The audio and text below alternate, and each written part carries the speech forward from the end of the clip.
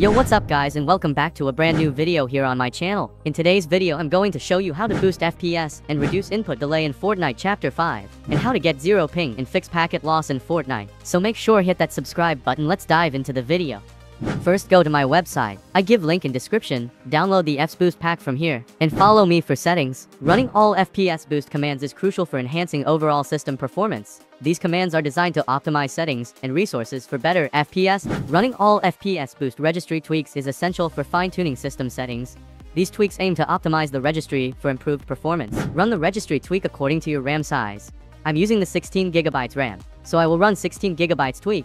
This will optimize its settings specific to your system configuration. Run the registry tweak of high priority to prioritize the Fortnite process at a high level. This tweak allocates more system resources to Fortnite, enhancing its performance.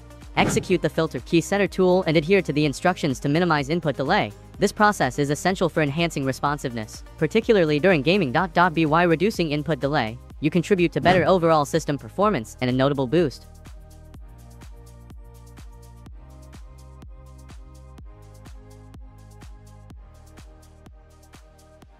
As a next step, guys, I'm gonna recommend you the GI booster, which you can try it for absolutely free with the link in description. Just make sure that you launch the tool and select Fortnite, and it's gonna automatically find for you the best DNS server in your near for the least amount of latency. As you can see, I only get 11 milliseconds latency, which is giving me already a huge improvement of over 100%. I've been using this for any game switch. I'm playing here right now on my PC, and the best part about it is it's also searching actively in the background while you're actually playing for the best DNS servers. It's consistently also showing you the connection between your PC and the router and the actual game server. So therefore, as mentioned, make sure you check it out with the link in description. Go first of all into a search bar and type in a registry, enter. Can right click onto it and render it as administrator. And once in, guys, you're going to paste in exactly the following link, which is in the video description. It's basically a line here directly for a registry. Just simply put it in, then press enter. Then you should find here a perimeter section, guys. And we have a bunch of values. And what are we gonna focus on, guys? This one here, keyboard data, queue size. This one you're going to double click on, and usually the standard value for ton of you is going to be around 256.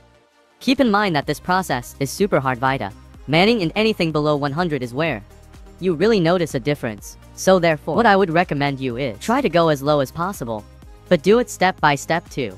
If you run into any issues, for me it was, I first of all started with 90, then I went down to something like 75, and finally I figured out 50 brooks the best on my specific system. But also keep in mind I have a pretty good gaming PC, so therefore what I would recommend you is go down in like 5 to 10 steps and really try it out again. This is pretty hot minute, but the lower you can go beneath 100, the less delay you actually going to have on your keyboard. So therefore, it's worth it to try this out. So guys, and once we are here in a registry editor, you can all be seen that I have a following path. You open, and I want you to go basically here. First of all, under H key, local machine. Then you gonna go in the system control.